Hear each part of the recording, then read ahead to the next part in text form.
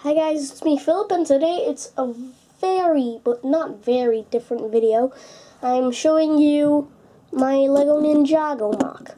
So, I didn't make a Lego Ninjago video since 2 months, and Ninjago is one of my favorite things in life.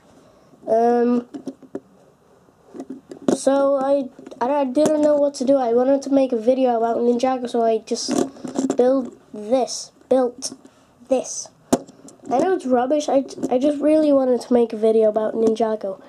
So I'm not gonna get my stand. I didn't get this off the Lego set. I got it off a magazine, which I'm gonna maybe show tomorrow morning or after school, because tomorrow I'm going to school and I really hate school. This is a normal Lego Ninjago from the Day of the Departed. My favorite Lego Ninjago figures, because they brought back all of the suits, both of those old first suits together, which I really like. So it's really easy build. Of course, I wanted to add a little thingy like this. Of course, it fires out, and yeah, I just put this on there. I couldn't put a control panel, but let's just pretend this is a control panel. But whatever. Normal wheels, white wheels to fit Zane, and that's basically it.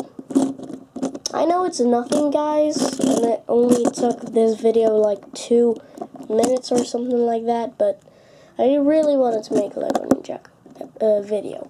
So I hope you guys enjoyed this video, although it's very, very brief and quick.